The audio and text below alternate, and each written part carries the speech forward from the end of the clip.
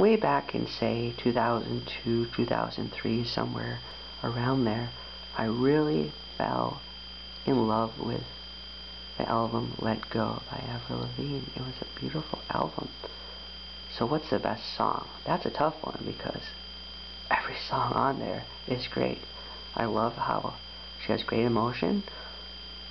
Some of the sad songs are wonderful because they're full of great emotion. You have to wonder, what type of guy would do that to a girl like her? Songs like Unwanted, Too Much to Ask, Naked are all great. The hits are great. Complicated Skater Boy, Losing Grip, I'm With You, Anything But Ordinary.